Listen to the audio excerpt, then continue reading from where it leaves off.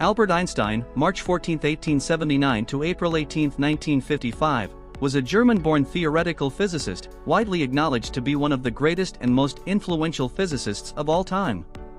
Einstein received the 1921 Nobel Prize in Physics for his services to theoretical physics, and especially for his discovery of the law of the photoelectric effect, a pivotal step in the development of quantum theory.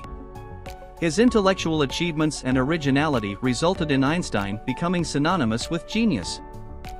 The equation E equals mc squared is easily the most famous formula in history. It has had an immense impact on physics, technology, and, not least, politics.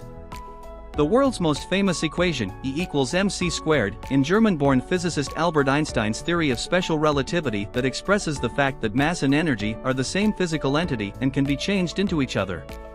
There are only three parts to Einstein's most famous statement.